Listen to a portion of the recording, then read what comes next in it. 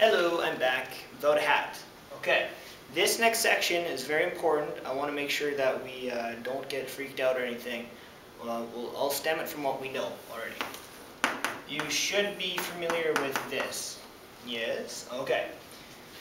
Suppose we have a graph and the line passes through y equals 0. So we can say the intercept here, sorry, the y-intercept is 0. Okay, so it's going to go through there, so we can just ignore that. Okay, and let's say that the slope is 1. So we have a line like this. Piece of cake. What we really have is y equals 1x or y equals x. That's the y equals x line. Pretty straightforward. Nothing surprising here. What am I getting at? All this is a derivative of this function here. Okay, we know that already. Let's use that as our anchor as we go through this. Now, what are all these words on the board? Okay, this is part of transformations. You can have a function. It can be stretched. Okay, this is the word, stretched. You can stretch something in two ways. It can be called a compression or an expansion. Within a compression, you can have a vertical compression or a horizontal compression, vertical expansion or horizontal expansion. Okay, how do we know what's what? I will show you how we know. Okay, do I want you to simply memorizing this without you understanding? No, I want you to understand where it comes from so that it clicks, makes sense, and you're good. I used this to show you this one graph here, okay? What I'm going to do is show you an example with this. The reason why, actually I want to get back to this for a second. If we have y equals x, that's our slope. What I was going to get with this is that if we had f of x equals 2x, what that does to the slope is a rise of 2 and a run of 1, a rise of 2 and a run of 1, okay? So the slope, when this increases bigger than 1, it gets steeper, okay? Remember that. If this decreases to be smaller than 1, the slope is smaller, a rise of 1 and a run of 2, a rise of 1 and a run of 2, okay? So just common sense tells us that if m is greater than 1, then it gets steeper.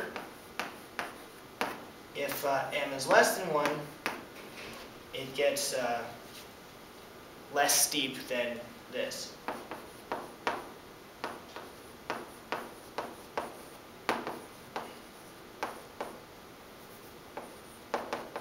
Okay, why does that matter?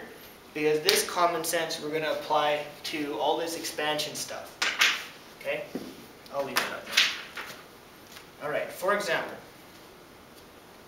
if we have this function, now we know from before that that's this graph going on forever. Okay? If we were to change it to y prime, this is the new function to be I just had a mind mess up.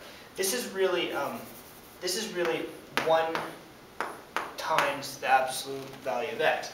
If we change this to 2 times the absolute value of x, what this does, just like here, when we change, this is our m, we're changing our slope. We're going to get a new graph that looks like this. The slope is now a slope of 2 in both directions, okay? So how I want you to think about this is we've changed this in a positive way. Actually, sorry. We've changed this slope and it's m is greater than 1. And what has happened is that we've compressed it. Okay? Just think of compressing. Okay? I'll get into more detail about that, about how we know it's a vertical compression later. But this is what's happening when we mess with the function. Similarly, if I had 1/3, if this is our y equals absolute value of x, then